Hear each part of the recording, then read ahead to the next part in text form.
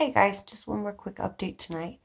I have had medicine, on board for about 5 hours. It's currently midnight, so that puts me approximately 32 hours out of my extractions. Um, I wanted to let you know that the anti-nausea patch that my dentist gave me absolutely worked, and I'm not having any pain right now. I was able to get meds on, which was an absolute lifesaver. So if you guys do run into a situation where you're throwing up your medicine, talk to your dentist about a patch. It's just very small. I don't know if I can show it to you or not. Not really. It's like this big, and it just fits behind the ear. I haven't got sick. I have no nauseous feelings at all. Medicine's on, and I feel like $1,000,000 compared to what I did. So I think, for a lot of people, if you don't run into an issue like I had, your extractions are going to be just fine. When I was at the pharmacy today, though, the pharmacist recommended a mouthwash. It's Act zero alcohol anti-cavity.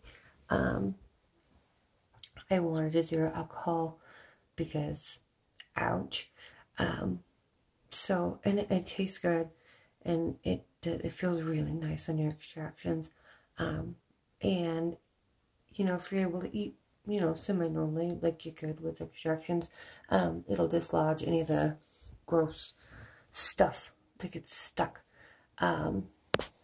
I went that route because I don't love saltwater rinses. I think they're kind of gross. The minty flavor is a lot nicer. But no, I just wanted to let you guys know that this extraction situation would have been a lot less crappy if I hadn't gotten so sick. So, if you do find yourself sick, please call the dentist sooner than I did and ask for a Zofran, which is a dissolvable tablet for nausea, or ask for the patch. I personally think the patch is a little more convenient because it lasts for 3 days. He gave me 2, so I should be, not nauseous for a week. But so far, so good, you guys. I feel a heck of a lot better. So I stayed up a bit later than I intended to this evening because I want to make sure I wasn't going to get sick.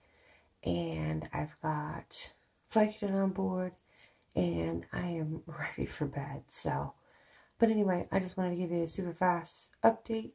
And then tomorrow, I'm going to try and post a video, not only just about how I feel, and it'll probably be a little less frequent than everything you got today. I certainly hope tomorrow is a little bit less eventful.